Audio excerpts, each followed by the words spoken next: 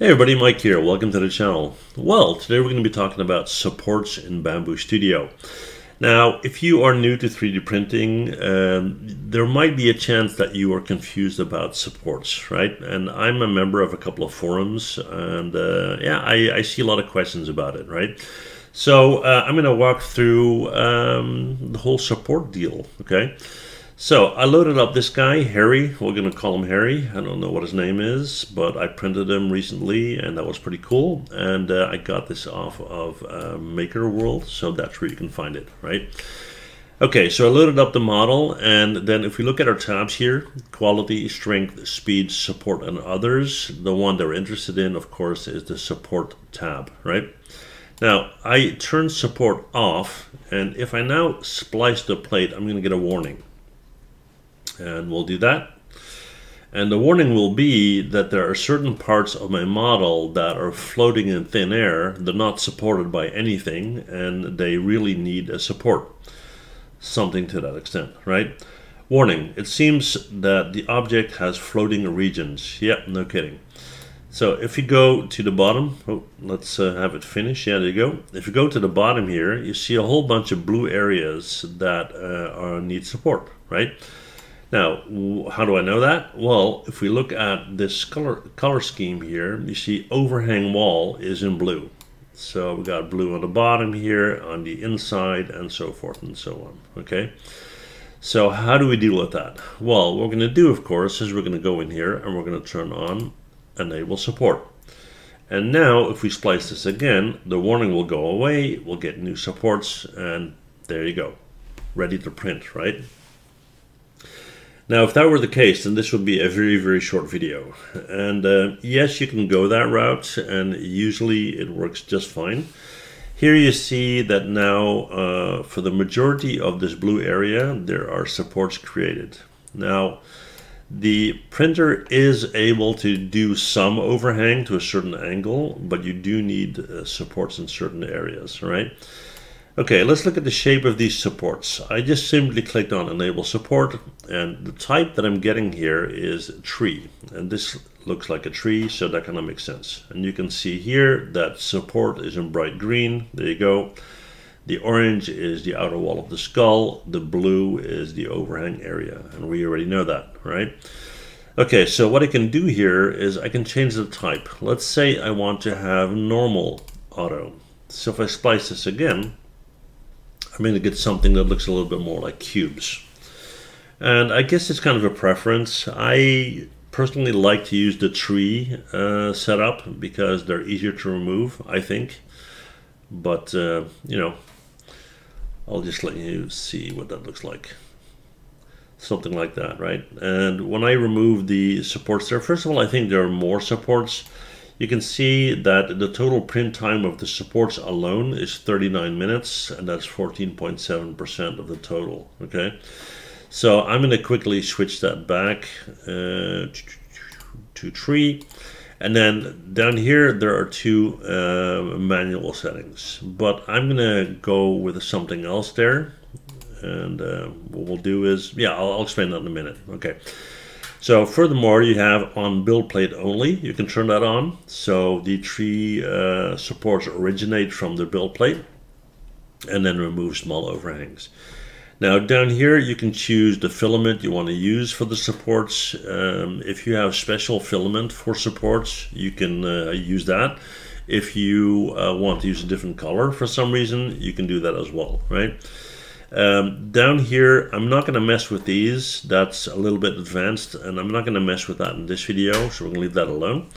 But we are going to talk about adding or blocking supports manually, okay? So I can either turn this off, or I can turn this on and set it to normal and manual, or tree manual. And I'm just going to set this to tree and manual, okay? So we're going to splice that, see what we get.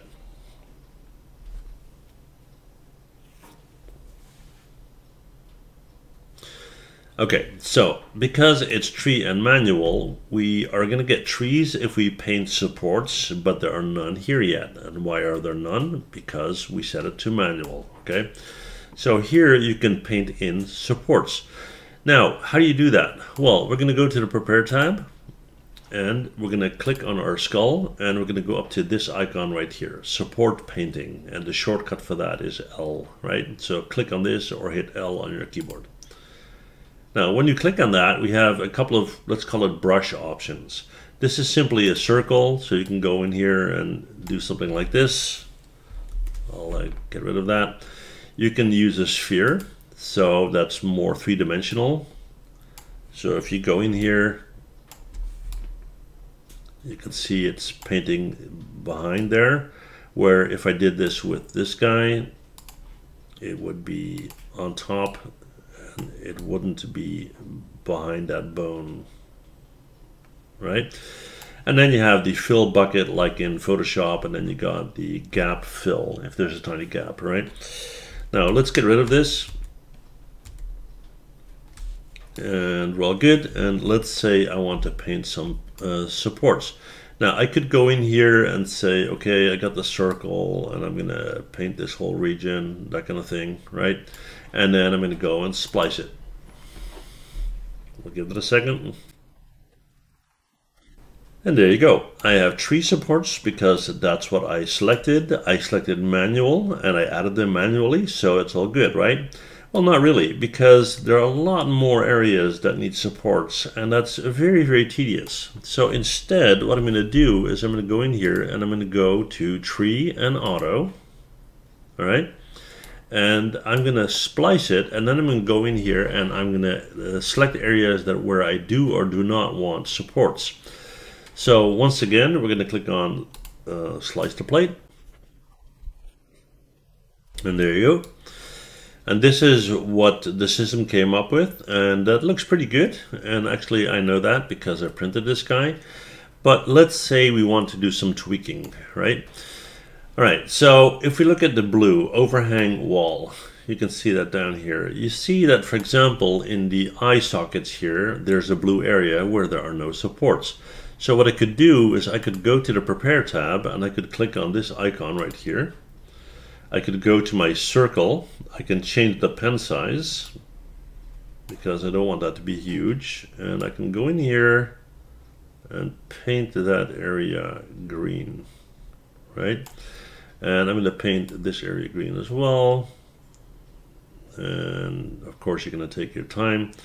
And I want to have some supports there. Okay, cool.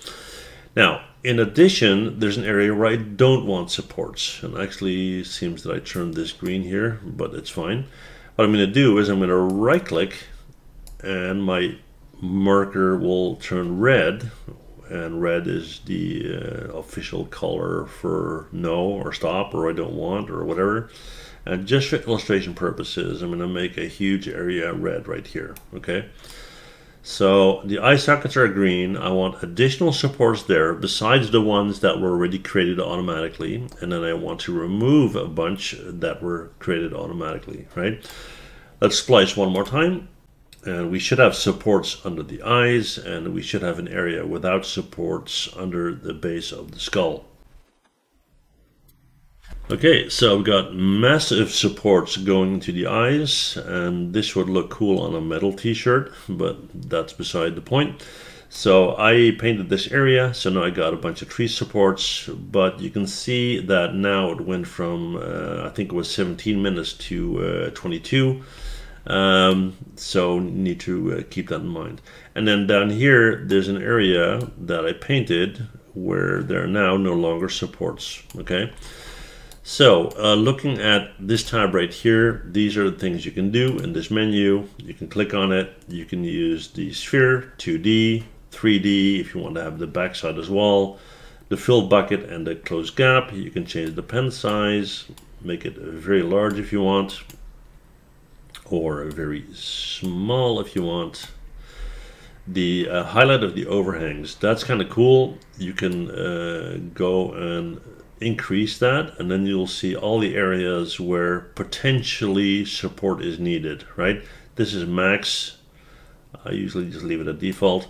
And then the section view, especially with a model looking like this, is very, very cool because here are a lot of little tiny gaps and whatnot, and it's kind of hard to see, right?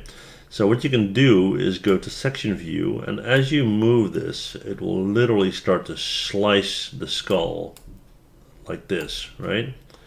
So you can go and have a look at it. So I think if I do this, yeah, you can literally cut that in half. Pretty neat, right? So yeah, that's how that works. Like I said, I'm going to skip the more advanced settings, but now you hopefully have a better understanding of what supports are, how to manage them, and why you need them, okay? Now, this channel is a fairly new channel, so if you like this kind of thing and you want to see more in the future, do me a solid and hit that sub button, right? That's it for this video. Thanks so much for watching, and I'll see you guys in the next one. Bye.